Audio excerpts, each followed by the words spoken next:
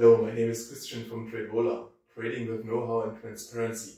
Today we want to talk about a new stock with the symbol MLCO, Melco Resort and Entertainments, stock from Hong Kong, and it was one of the stocks, especially now in this market conditions, what really jumped and went up yesterday quite a lot. And we want to check here some more details, what happened and can this stock maybe be a good investment for the next few weeks. So if you don't want to miss any of the upcoming videos, just make sure that you subscribe to our channel and also leave a like and a comment here. We will be happy to analyze or discuss any of your topics in the next videos. But now let's go to the screen and check MLCO.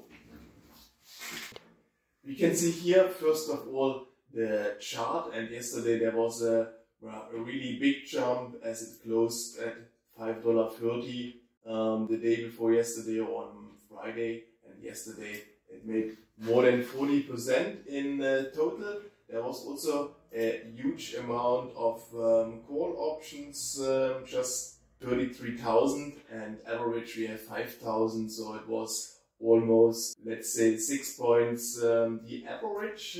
What happened? What is the reasons and what are the news? Especially, first of all, in the chart itself, we can see it has a very nice support at $5, and now with this breakout above the last high courses, high prices here from $6.50, I think can be really some interesting investment for the next few weeks. Also depends how the market will run now in the next days and weeks.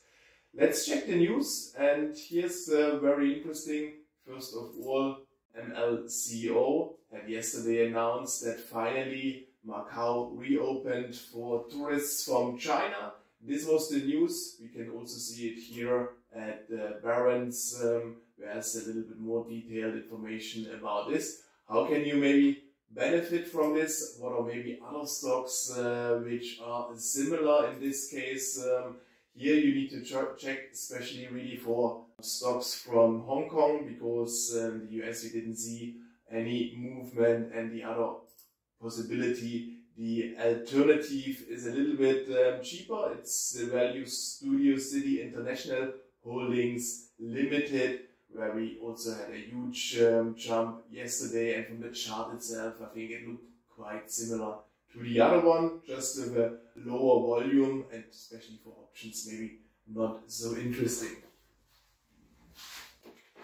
So I think this was quite interesting to see what the MLCO drives and what are the potentials. I think it depends now all on the whole situation, on the whole market, on a long-term perspective. You can definitely also get always some short investments would also go up, like MLCO.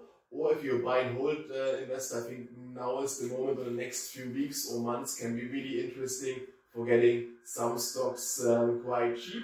So don't, or just make sure that you don't miss any of our videos. We hope we can present some of these stocks here. Subscribe to our channel, leave a comment, and I would be happy to see you next time again. Thank you very much.